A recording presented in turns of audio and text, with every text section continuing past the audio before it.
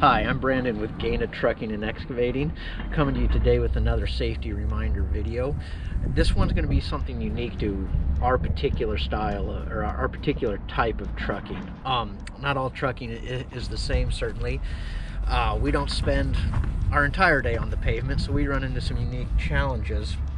We're going to be talking about differentials, power dividers, PTOs, and things like that. We primarily go to a lot of construction sites in our type of trucking, a lot of off-roading and things like that, which puts us in some unique situations concerning ground conditions, and also what our trucks are supposed to do out there. We have ancillary equipment mounted on many of our trucks, which is where the PTO will come into it. So going into those conditions, intentionally going off-road to these construction sites, we put ourselves in situations where we can get stuck very easily, whether that be mud, snow, just loose gravel, loose dirt that's been churned up because of construction activity. So we're going to go over how to use the diff and the power divider so you can avoid getting stuck. Now, we also use our trucks in different ways. For large parts of our days, our trucks are more like construction equipment. They're not out on the roads. They're on construction sites, just moving dirt on site, never going on the road. And that's where the PTO will enter into it, because the PTO is what operates our dump boxes, any ancillary equipment. You'll see it on a lot of specialty type trucking, so we'll go over that too. So the first thing we're going to talk about is the differential lock, or the diff. If you ever hear anybody or myself in the rest of this video refer to it as the diff, it's the same thing. It's just slang for it, okay? We're going to go over what it does, what it's for, and how to use it. Essentially what a differential lock does, it will require all of the wheels and all the tires on a single axle to spin at the same time, to spin at the same speed. So when you run into these issues with traction issues, again, loose material, ice, that type of things, the wheel with less resistance, the wheel that's in a gravel pile or on a sheet of ice, will spin and spin and spin and do nothing. It won't catch, while the other wheel that's got all the traction on it won't do anything. There's no power going to it.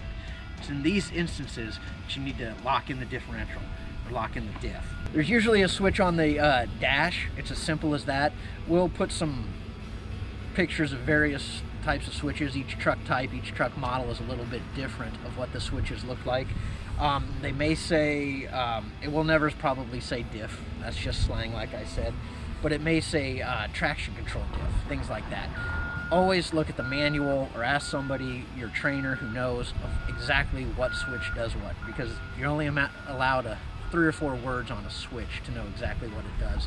So look in your manual, find things like that, because they're going to be a little different depending on what make or model of a truck you're in. Once you've stopped, everything's kind of slowed down and there's no movement, no spinning, you just hit the switch, give it a second, just a second, and it'll lock in. And at that point, you can just apply the steady pressure, the power of the truck, all wheels will be spinning, and you hopefully should be able to free yourself, okay? Never, ever, never try to engage the diff when one wheel is spinning, okay? That's got bad news written all over it, frankly. But once the truck is free from those conditions and you are back on solid footing, turn off the diff, okay? It can be very bad. Cause a lot of damage if you continue to leave that on for an extended period of time, or you're running that thing at road speed, okay? So once you don't need it, turn it off. That's very important to avoid causing a lot of damage. And the way you turn it off is the exact same way you turn it on. Slow down, stop, let the engine settle down a little bit, let everything settle down, and just flip the switch back, give it literally probably less than a second, and it'll be off. And it's as simple as that. Okay, now we're going to talk about something very, very similar. It's a differential, but it's a different type of differential. It's called the interaxle differential. Slang you're going to hear for it is power divider. So whenever you hear power divider, this is what we're talking about. We learned about the regular differential that allows all the wheels on one axle to go at the same rate, no matter what, which is contrary to the way the truck's usually set up, okay?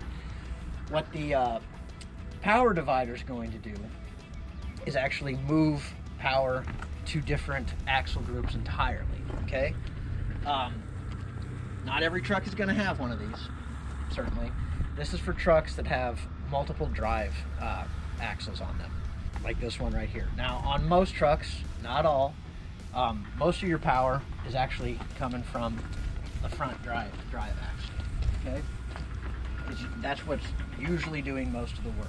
The power divider is going to do, if you switch that in, it's going to distribute power equally to everything here, okay? Both axles. Where this will come into play is if you're ever high centered and you got an axle hanging entirely in the air, or you got an entire axle group from one side of the truck to the other that's just spinning and spinning and spinning. If you're on a surface that's slick, gravel, mud, any of the conditions where would have needed the regular diff, you can need the power divider as well. But the power divider is a little more touchy than the regular diff, and there's some quirks to it certainly.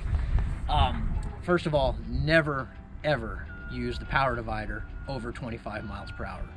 You will tear up all kinds of stuff in there if you do that, okay? Just there's no gray area to that rule. There's no exception to that rule. Just do not ever do it, okay?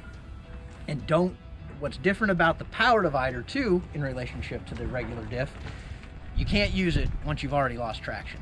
You gotta put it on beforehand, okay? So if you're entering an area, this isn't the best example, but something like this with thicker gravel maybe, where there's a high likelihood you're gonna lose some traction on one of the axles, or snow or something like that, put it on before you get into that area, okay? Because once you've lost the traction, it's too late for that. But again, never above 25 miles per hour. Power divider acts more as a preventive measure so you don't get stuck. So that's why you can only use it before you get into those conditions. Once you're stuck, power divider is going to do you very little good. And to put the power divider on when you're stuck and try to rock yourself out, you're just going to tear things up and you're not going to get out anyway. It is a preventative measure so you don't get stuck, and so you can maintain control in icy conditions, slow speed icy conditions, and things like that. You'll need to be going very slow, preferably stop, let the engine settle down again, and again, it's just a switch on the dash. Each truck, each make is a little bit different, so you have to get to know your truck. Look in the manual, talk to your trainer, things like that. So once you've used it, you went through this area, this sand area, this rock area, this loose dirt area, this slick area down the road or something like that, and you can now get back up to road speeds you don't need anymore. As soon as you do that, as soon as you can, turn it off. Again, can't go over 25 miles per hour. Well, that's not true. You can do it exactly once, and then you're going to know why you can't do it, because it's going to tear everything up. So as soon as you don't need it, slow it down, stop, and turn it off. This one, leaving it on, will cause serious damage almost immediately if you push it too hard. They're not made to go on for extended time. They're certainly not made to go at anything approaching road speed. So as soon as you don't need it, as soon as you can get by of having most of your power come from right there, turn it off and everything will go back to normal. But that's what it does. It's a lot like the diff. It just distributes the power in a different way. Okay?